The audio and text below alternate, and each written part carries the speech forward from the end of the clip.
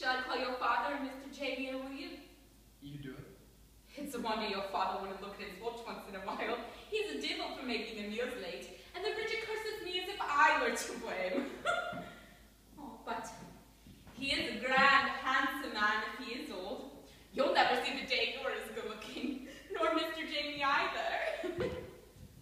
I'd wager that Mr. Jamie would never miss the time to stop his work and have his drop of whiskey, if he had a watch to his name.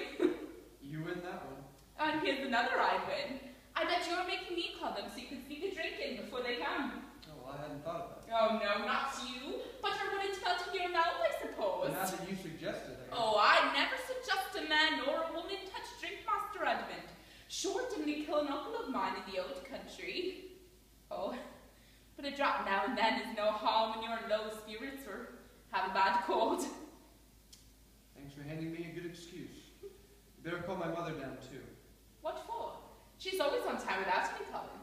God bless her, she has some consideration for the help. She's taking a nap. She wasn't asleep when I finished my work upstairs a while back. Oh, she was lying in a spare room with her eyes wide open. She had a terrible headache, she said. Well, then just call my father. No wonder why my feet kill me each night.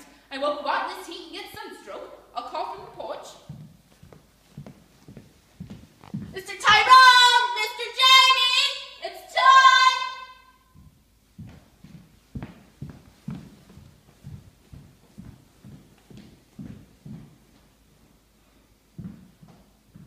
God, what a wench.